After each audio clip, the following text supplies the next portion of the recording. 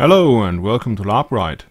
No intro again today because I forgot to film it before I gave the sheath to the friend I made it for. So let's get right in. This is a piece of PVC floor I found in my cellar when cleaning up, and it makes for a pretty good material to make sword or knife sheath for. It's reasonably flexible, yet also reasonable tough, cheap, and you can form it with a hot air gun. So here I started forming it, making it plain with the hot air gun, and then squaring it off and measuring how big it must be to contain the knife, the long knife, and cut it to shape, especially here at the tip, round it off a bit.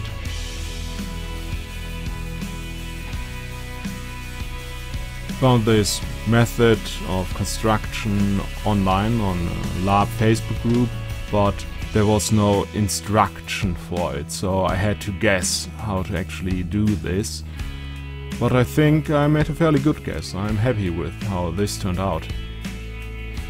I will glue some fabric on the inside of this, and therefore I'm roughening up the PVC surface, and I'm using my Flicks shoemaker's glue just because I have it lying around all the time because I make weapons with this stuff. It's very good glue.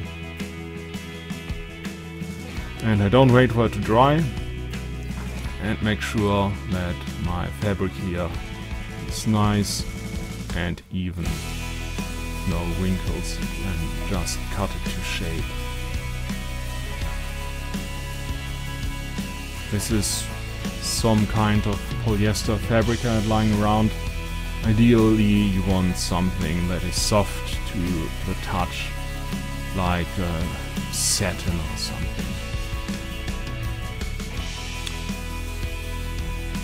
Now that is glued in place, it's time to get the sheath in form, and because I don't want to put a hot air gun at my latex weapon here, I'm using a piece of wood that is roughly the right shape to form the sheath.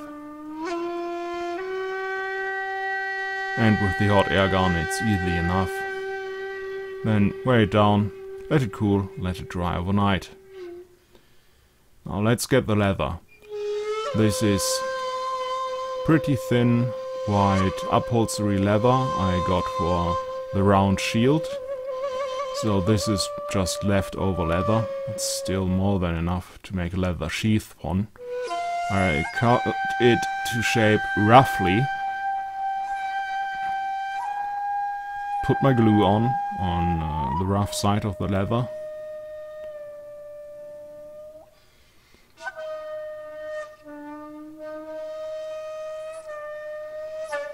And I had to pre-form this so I could roll the leather around. If I had just made it flat, it wouldn't form really well. And it was not easy getting it without wrinkles and uniformly, and basically to fit it really well, so I had to try a few times, but because the glue was still wet, no problem. Once again, weigh it down, let it dry overnight.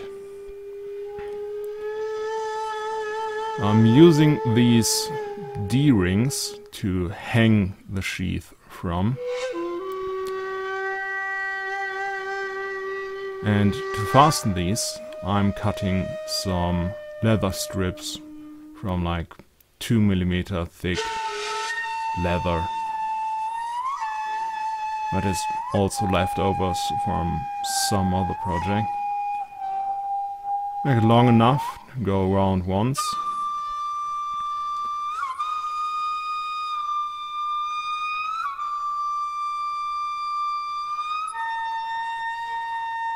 And I will use hollow rivets to fasten these to the leather.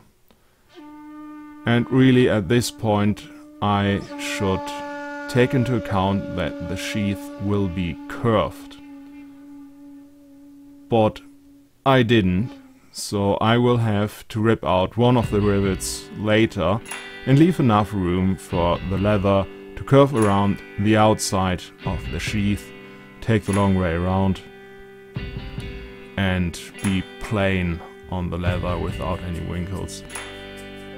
So save yourself the trouble, take into account that you have to go around the curve.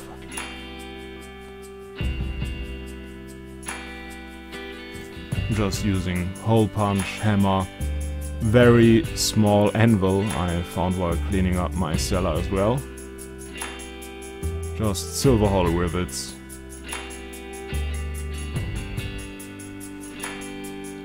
Pretty basic stuff actually.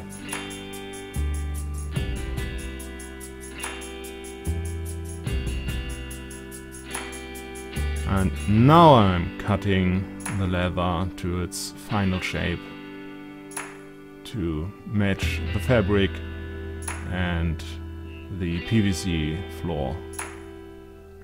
And now I find out I put the holes in the wrong place because I didn't take into account the curve. So I rip one rivet out, make a new hole and put a new rivet in there.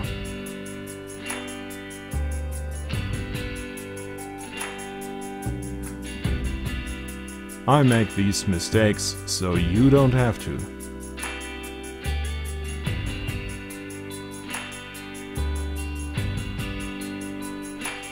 Now I'm using my leather sewing machine to sew the sheath shut. But you can, of course, also sew it by hand. It shouldn't take more than one episode of Star Trek or something.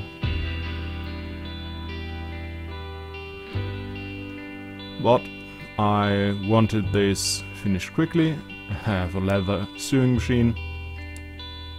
So this took like 5 minutes, 10 minutes tops.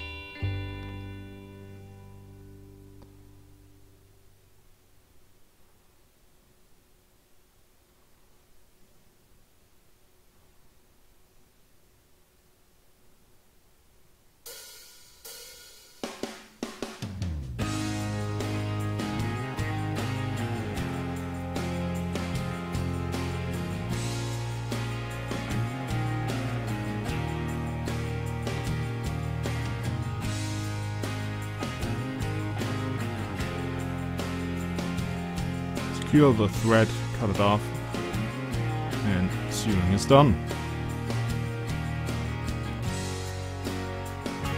Now I'm riveting the leather strips shut. If you're sewing by hand, you could also sew these on, but this wouldn't fit into my sewing machine. So I have to use hollow rivets, just use my punching pliers, put a few holes in there, rivets, hammer down, done. Now I'm cutting the sheath to its final shape, so it looks nice. And I put a little bit of metal onto the mouth of the sheath here. Wanted to use some steel I had lying around, but I put the leather strip too far at the end, so I ended up using a thinner piece of aluminum. And I'm just using a pair of pliers and this wood to form it. And after that I'm rounding off the edges so there are no more sharp edges and pointy corners.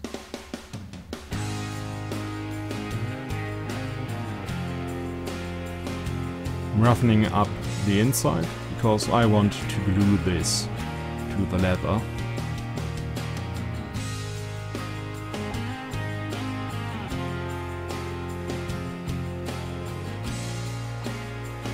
And I figured out I can't use the wood to spread out the sheath from the inside, nor can I use the sword because it's of course soft.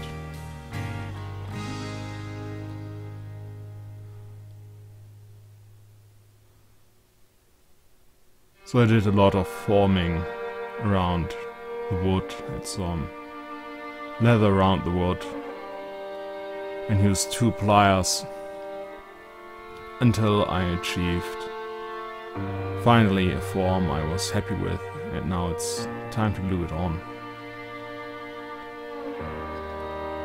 Ideally, after gluing it on, you would polish it up to a mirror shine, but I ain't got no polishing wheel, so it would take a really long time to do it by hand. But I know for a fact that my friend's husband I gave this sword to has a polishing wheel, so if you're listening, you should really polish this to a mirror-like shine. And because this is aluminum, you should also seal it with some clear lacquer. Finally, I stuff some fabric into the mouse to keep it in form while the glue sets overnight. Now I'm using a metal drill, I think 3.5 millimeters diameter, a center punch to mark where I want to drill, and make a hole to put a hollow rivet through there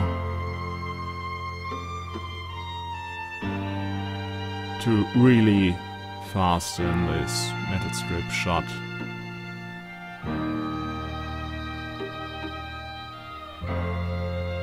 And basically that finishes the sheath.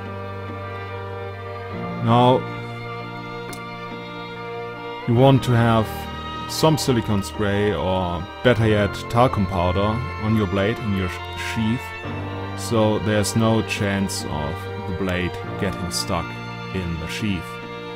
And ideally, don't store the blade in the sheath between conventions. Only have it there if you are on convention. A few days won't hurt, but don't store it for a month on end in the sheath. It might get stuck in there. So, this finishes the build. That's it for today. Thanks and goodbye.